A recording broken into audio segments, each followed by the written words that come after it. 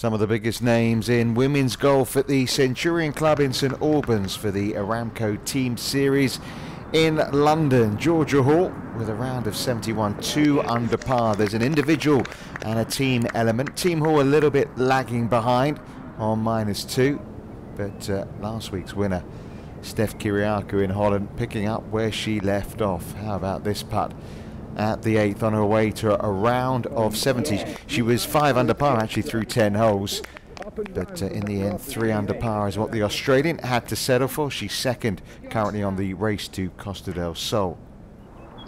It's been a struggle on the LPGA Tour in recent months for Anne van Dam, but well, she produced some spectacular shots on day one back on the Ladies European Tour. How about this?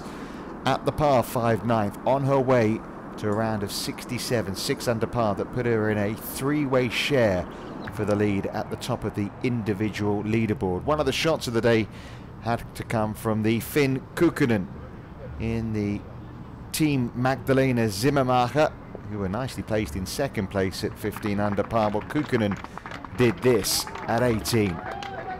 Remarkable. What a birdie finish to give her team at the time the lead, although it would soon be beaten by Team Pace.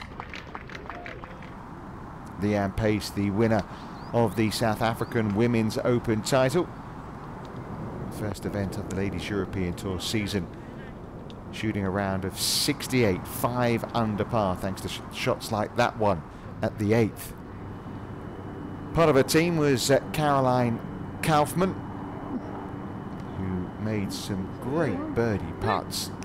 This one at 13, one of a number she holed from distance, having one of those days. She shot a 70, 3 under par.